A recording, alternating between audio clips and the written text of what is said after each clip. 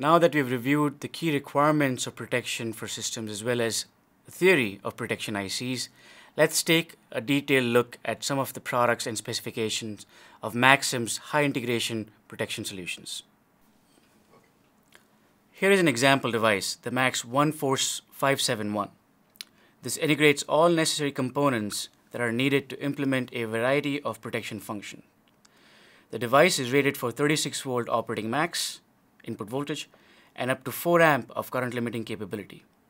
At these current levels, we are able to integrate both the NFET for forward direction current limiting and protection, as well as the PFET for reverse current and voltage protection. The device is also very easy to set up. Let's go through the pinout from the left on your screen onto the right. You can use the UVLO and the OVLO pin to program the undervoltage and overvoltage lockout thresholds. The set I pin is used to program the overcurrent limit by connecting a resistor from set I to ground or GND. The HVEN bar pin is a high voltage capable enable input. Drive the HVEN low for normal operation. Drive HVEN high to disable the device. HVEN has up to 36 volt overvoltage protection on this device. The RIEN designates the reverse current enable input. Connect this pin to ground in order to disable the reverse current flow protection. Connect this pin to logic high to activate the reverse current flow protection. Active high enable is the enable pin. Drive enable high for normal operation. Drive enable low to disable the device. The flag bar pin is an open drain pin and also a fault indicator output. The flag bar goes low when the fault duration exceeds the blanking time, reverse current is detected, or thermal shutdown mode is active. It also goes low when the OVLO threshold is reached or the set I, which is the current limit adjustment pin, is connected to ground. At higher current levels, the package power dissipation is again a constraint. So the approach, similar to the Himalaya DC-DC buck regulators, is to move the PFET external to the device. This particular device, the Max 14691, is rated up to 6 amps. Beyond this one difference, the feature set and the functionality of the Max 14691 is identical to the Max 14571 that we discussed on the prior slide. There is one difference which we will review in more detail, and that is the current limit response time. The Max 14691 has an integrated sense resistor and FET, which allows Maxim to guarantee an accurate plus or minus 10% current limit accuracy for safe startup operation.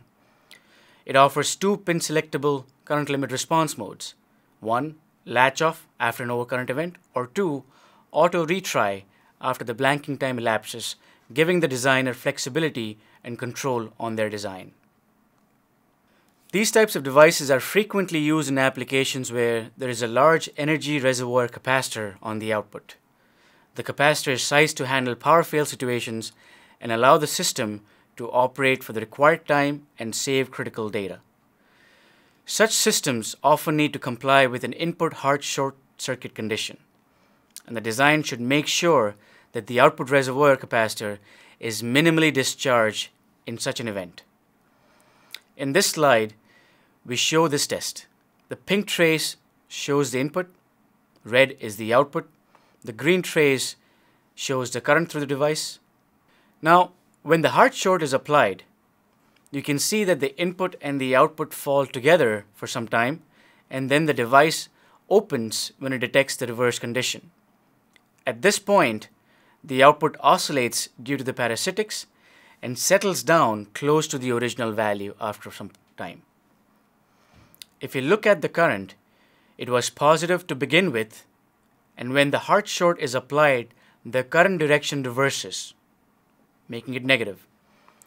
When the current goes negative, past the detection threshold of the IC, it turns off the PFET within a microsecond.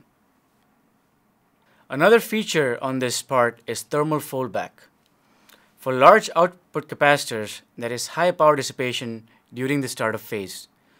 This raises internal temperature, and when the junction temperature reaches an internal threshold of 145 degrees C, the device starts to regulate temperature and throttles back the current as needed. You can see it on the pink trace.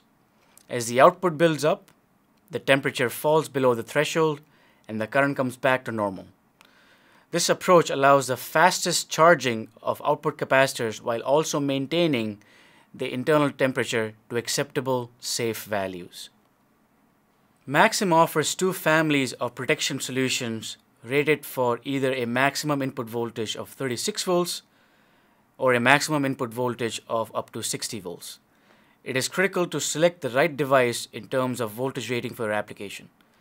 In applications with significant input side inductance, the voltage at the input of the device could ring up to 2 times the actual supply voltage, especially if hot plug, or even in the case of a supply with a fast rise time. Such a requirement could also exist on the output side. Therefore, a device with 2x the maximum supply voltage specification should be selected if this is the case of your end application. This is the single biggest reason for failure of these devices in the field. So select an appropriate protection solution with enough headroom as available by the Maxim products highlighted on this slide. Just like our Himalaya DC-DC buck regulators, these solutions are all rated for a minus 40 degrees C to plus 125 degrees C operating temperature range. Via integration of various components as we described on the previous slides, the Maxim protection solution reduces the total solution size by half and significantly reduces the design time. Thank you again for your time in reviewing Maxim's highly integrated system protection solutions.